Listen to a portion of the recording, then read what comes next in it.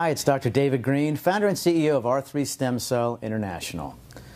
One of the questions we get a lot is how our centers treat neurologic diseases in the international centers that we have. And the answer is it's a combination. IV therapies as well as intrathecal and possibly intranasal. So the question that is first should be asked is how do you get a biologic into the brain cavity, right? Because we have this thing called the blood-brain barrier, which is typically not very permeable to larger cells. So it prevents the biologic elements typically from getting mostly to the brain cavity. So how do you do it? Well, intrathecal application, which a lot of people call a lumbar puncture, is a great way to do it. It's been shown to be very safe in several studies.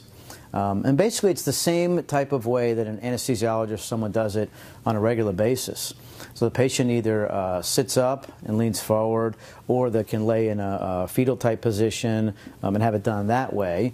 So if a patient is post-stroke and has trouble sitting up, they can lay down and it's done just fine. A spinal needle is inserted. And then what will happen is the anesthesiologist will put it in and then take out the inner catheter and see if some cerebrospinal fluid starts to drip out. If it does, then the anesthesiologist knows that he or she is in the right place. Okay?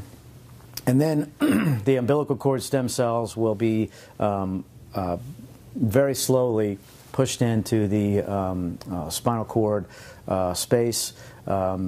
And to date, it's a great way to get very high stem cell counts into the intrathecal space and into the brain cavity, because obviously it connects between the spinal cord and the brain cavity, so it can get there nicely.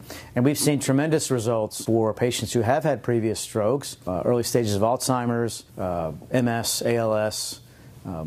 Now, is it a cure for these conditions? No, it's not. Stem cell therapy in its current state is not a cure for any condition, but it can dramatically help, and I go into how it does that in other videos. Thanks for watching.